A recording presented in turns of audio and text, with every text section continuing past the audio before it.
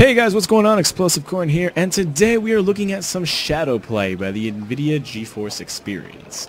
Now this is a new game capture recording software actually made by Nvidia using their GTX line of graphics cards. If you have an AMD graphics card or an Intel onboard graphics card, I'm sorry, but this isn't really going to be working out for you, as this is part of the Nvidia GeForce Experience. But if you have a higher end GTX desktop Nvidia card, then you're in luck. I mean, it could be anything along the lines of like a PNY, an EVGA. I'm using an EVGA. It's been working out pretty well. But the beautiful thing about this software is that it hardly has any frame drops. If you can see on my top left corner, I have the EVGA Precision toolkit. It's actually running at 60 frames per second with this software on, and with fraps, well, you can see it dip down to 40, but that's normal actually. Like, I'm playing on a GeForce GTX 760, and with a, I mean, you'll see pictures right now, but it's an AMD FX 8120 8-core processor. Both of them are kind of overclocked a little bit. I have my GTX 760 overclocked to 105 megahertz plus 105 megahertz, and it's running at like 60 degrees temperature. So I mean, it's all right. I don't want to overclock it too much right now because I just got the graphics card to play games like this on a higher quality. I'll show you my quality right now, actually. My bad, that's sound. So my graphics are at higher end. They actually, Ubisoft actually just released an update, a graphics update for Assassin's Creed Black Flag, and I actually did get higher frame rates before the update, so I'm guessing the update did make the game look a lot better, and in consequence make my frame rates go down a little bit. And I mean, I'm fine with it. Honestly, anything above like 45 frame rates is fine by me. But, and I know some of you are yelling at me, and I know some of you are still yelling at me right now because I'm playing this game on a keyboard, but I'm doing this just for recording purposes. I usually play on a wired Xbox controller. But yeah, I mean, because the purpose of the software is, I mean, the purpose of the video is to explain the software to you. But yeah, it's a pretty cool software, and it's so early in the beta, so I'm pretty sure they're going to be optimizing it more and more and more. Actually, a picture will pop up right now.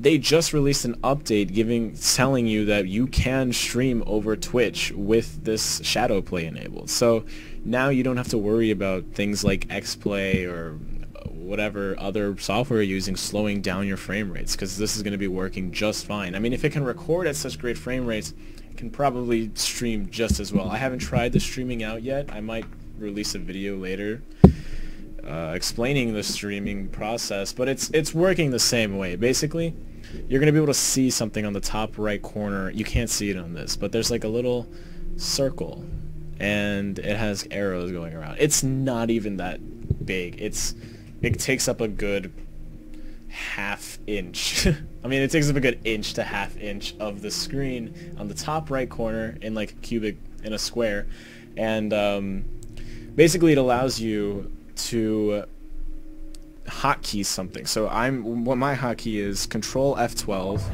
and Control F11 for the two hotkeys, so I can start to record. So my Control F12 allows me to start manual recording, like what I'm doing right now with my voice control. No other software, just my voice in the software and the video itself. So my Control F12 allows that to happen, and it records onto my primary hard drive. I actually had a secondary hard drive that I recorded it to, but right now I'm using that to boot SteamOS, which is so cool right now. But yeah, my Control F11, also one of the coolest parts about this. So with the release of the Xbox One and the PS4, there was this cool new feature where you could press share or whatever, and it would upload the last 15 or so minutes of your gameplay. And what Nvidia is doing to kind of combat this for PC gamers like you and I, if you are a PC gamer, is it records the last 5 minutes up to about 25 or 30 minutes, I believe. You can check it in the settings for yourself. it can record the last however many minutes that you did, and it's so fast. Like, literally, you just click the button or whatever hotkey you have, and it'll go. It'll just do it while you're still in the game. It doesn't interrupt your game at all. It doesn't, like on the PS4 and the Xbox 360, it brings up a menu, and you have to like go through the menu. It takes like 5 seconds, but it's still an obstacle. Whereas on the PC with Nvidia, you can just press the button, and it goes to your hard drive. It's so easy, and it's so simple, and it's so nice. I don't know, I love it. And it's so early in beta too. They just released a Twitch, which is so useful for people who do things like me, like people who just release videos. I don't do it that often. I'm not as dedicated as a lot of other people because I have so many other responsibilities. But even for people that are just trying it out, as long as you have a higher end GTX, it says a GeForce desktop GPU 600 series or higher, with an Intel Core i3 2100 or an AMD Athlon X quad core. The Intel going at 3.10 gigahertz and the Athlon going at 2.8 gigahertz. So, and 4 gigabytes of RAM with Windows 7 at least.